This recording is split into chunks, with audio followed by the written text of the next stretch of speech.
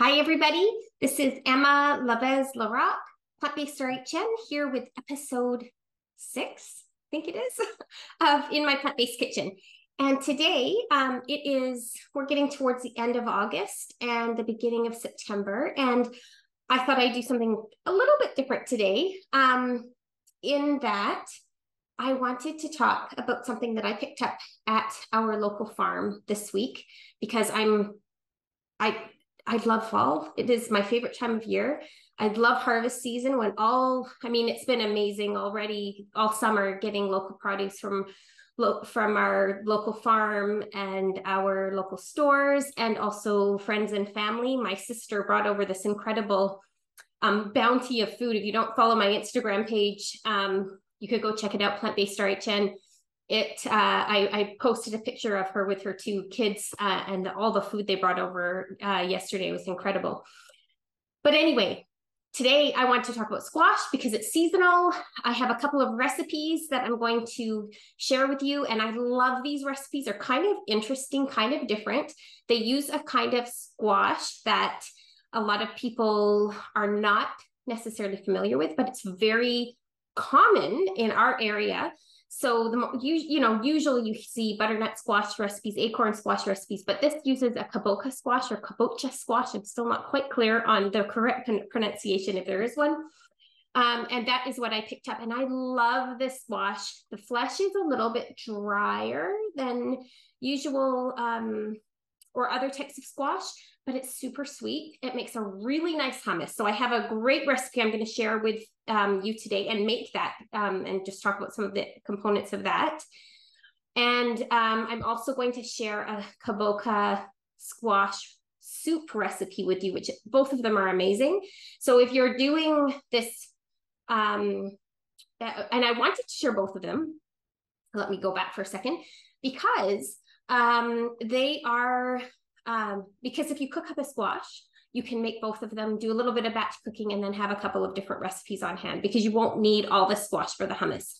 So, but what I kind of wanted to share with you today is, you can see a couple of the other kinds of squashes. This was from my sister Lisa, patty pan squash, that I'll probably just saute up. I love these guys chopped up and sauteed. And this was from my friend Denise. I'm not totally sure what kind of, and she wasn't sure what kind of squash it was.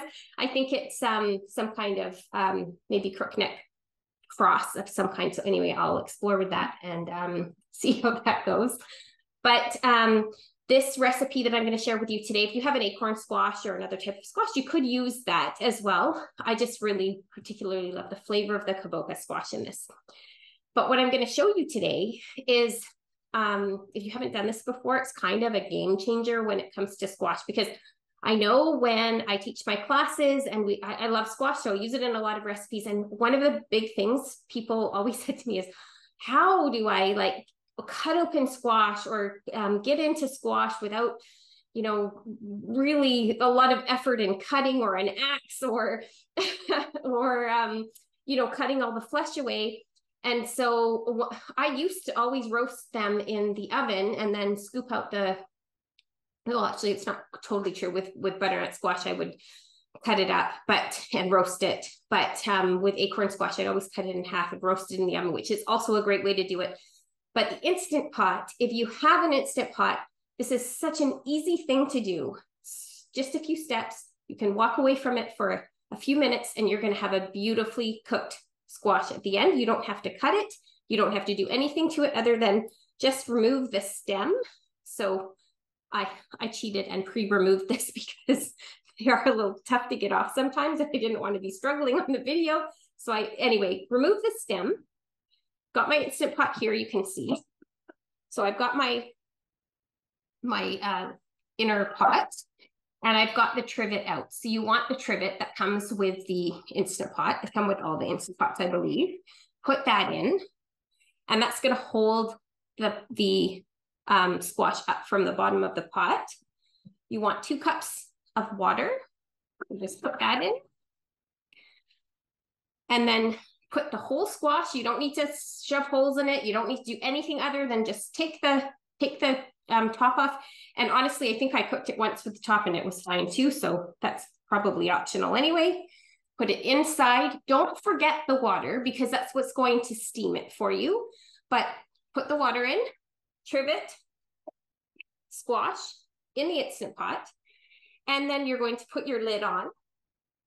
If you want if anybody, I know the Instant Pot scares a lot of people, and I think I've done a lot of Instant Pot demos over the years, and I think people are starting to get more comfortable with them. But if there's anybody out there who doesn't, who's still nervous about using them and would like to see a demo on that, just make sure you send me an inquiry and I can certainly do that. So I've locked my lid in. I have put it to sealing, so you don't want to have it open. So you're going to put it into sealing. And we're going to set it manually for 10 minutes on high pressure. We're going to let that come up to temperature and cook for 10 minutes. And then I'm going to let the temperature come down. And we are going to come back and you will see, I will show you this, how it's cooked and what to do with it next. And we will make hummus. So I will be back as soon as this is done. See you in a bit. Okay, so the Instant Pot has cooked away. It came down, I allowed the pressure to come down naturally. You may end up with a bit, it might not be quite cooked if you don't do that. So do allow that extra time for the pressure to come down naturally. And I also wanted to mention, I forgot to mention when in the first part of this, that if you are, the time in the Instant Pot is going to depend on the size of your squash as well. So I've got about a 2-pound squash and 10 minutes plus the time to depressurize naturally. Usually does that. That's a good amount of time for that. But if you have a heavier squash, a bigger squash, then you're going to want to add about a minute for every extra pound. And if for whatever reason it's not what you're looking for, is for a knife to slide into the squash easily, and if it's not cooked by the time it comes out, just put it in, just ramp the pressure back up and put it back in for another few minutes, or however long you think it needs. When it's ready to come out, it's very hot, of course. So take the trivet out carefully with your oven mitts. And you can see I've stuck my knife in it a couple of times.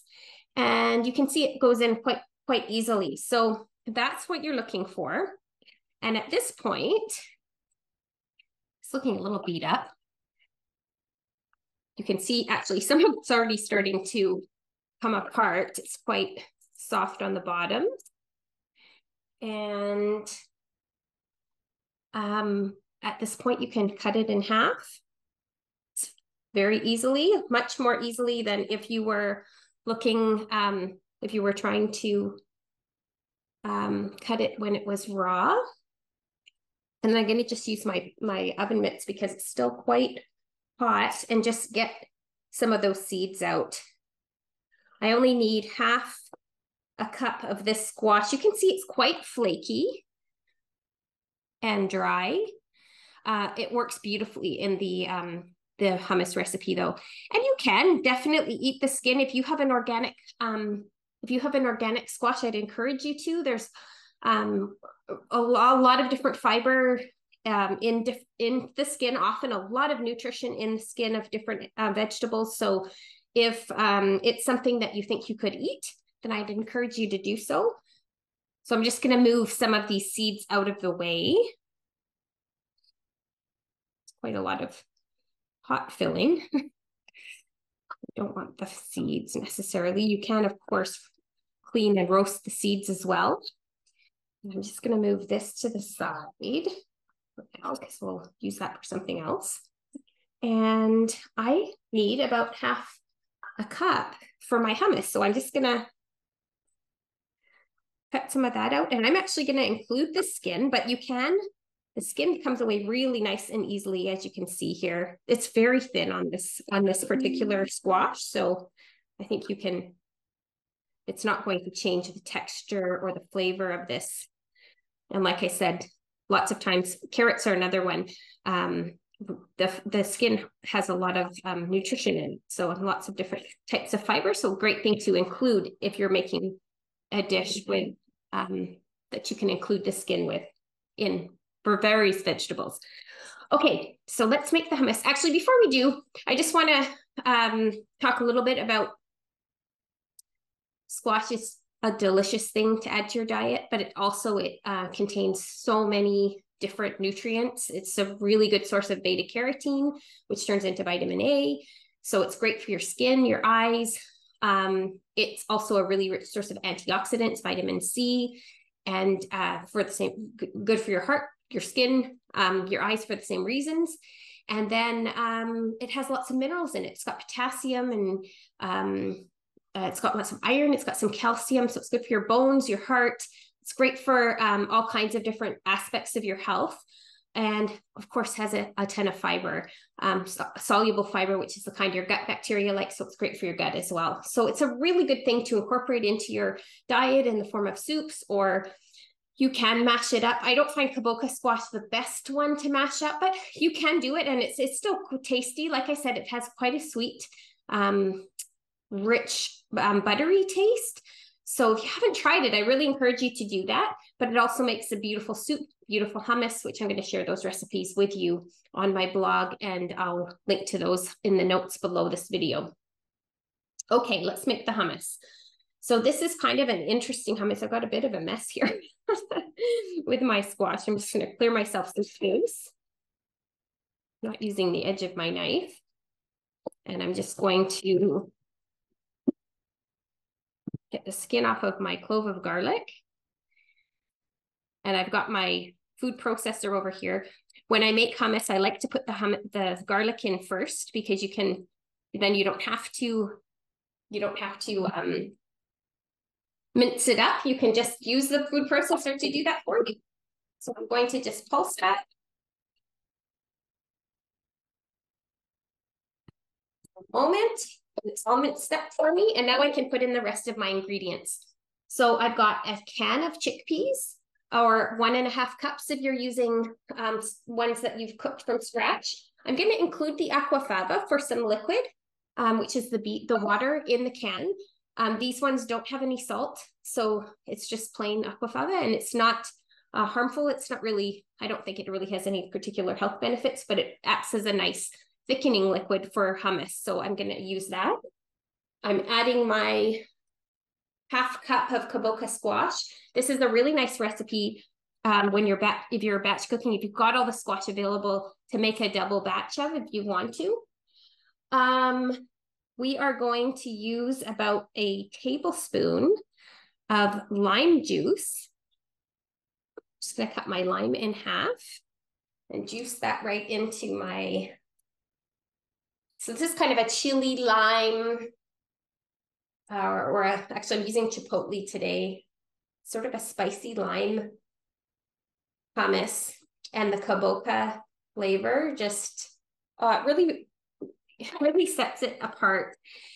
Drea Burton is one of my favorite plant-based chefs, as a lot of you who have been with me for a while know. And I love her sort of attitude about hummus, which is that hummus is a food group. You can make it with so many different ways, so many different varieties, and so many different flavors. And it just is a wonderful spread to use on bread or crackers or with vegetables as a snack, a healthy snack at any time of the day. I've got about a 1/4 cup of sun-dried tomatoes, rehydrated. I normally use tahini in this dressing or in this recipe, but I don't have any today. So I thought, I didn't realize I didn't have any before I started doing this video, or I started getting ready for it.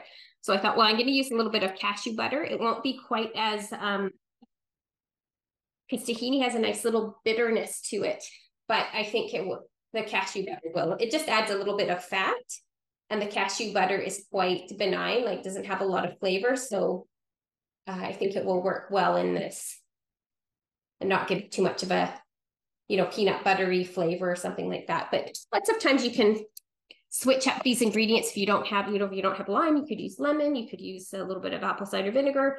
And lots of times when you do that, you find varieties that you like yourself better. I'm going to use about a teaspoon of chipotle. This gives a nice spicy kick, but also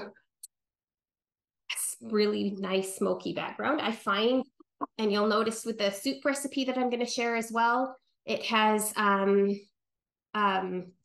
smoked paprika in it. I really love the smoky. I find that goes well with the kabocha squash for some reason. And then you're going to put some salt and into taste. So I'm going to probably start here with about maybe half a teaspoon. And I may not need my full third of a cup of water because I included the aquafaba, so I'm just going to put a couple of tablespoons in there, and I think I've got everything. Just double check my recipe. Yes, I do. Okay, so after a couple of minutes of blending, we've got a nice, smooth, creamy hummus. Look at the color. It's beautiful. That's one of the things I love about the squash as well.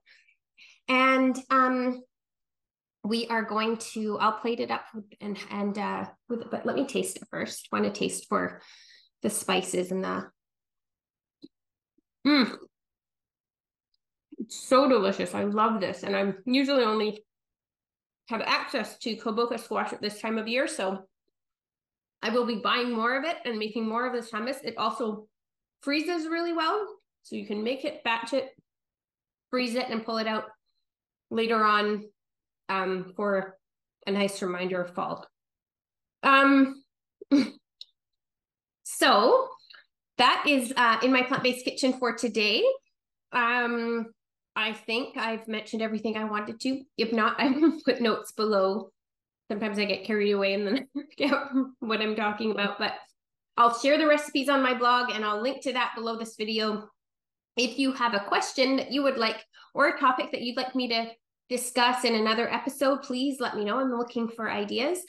And thanks for joining me, and I will hopefully see you next week. Have a great week.